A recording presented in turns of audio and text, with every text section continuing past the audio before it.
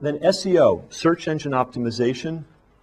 Anybody here sell physical goods like watches, shoes? Okay, you must master SEO, huh? You've got to do it. This is the only way your economics will work out. I call this search to sale. And you guys know what it is, but those of you that aren't in that business, here's how it works. It's a beautiful business. I realize I've lost, I need a new watch. I go to Google, I search watch. Those who are in the top listings, I will go to first and likely buy from. I had a friend, the late Ken Giddens, who was amazing.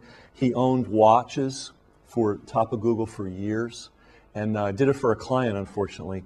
But just to show you how powerful this is, the week before Christmas, they had 14 FedEx trucks lined up for shipment, on one day. 14 FedEx trucks. How big is a watch box? How many of those fit in a FedEx truck? Amazing stuff. Amazing stuff. It's very, very powerful.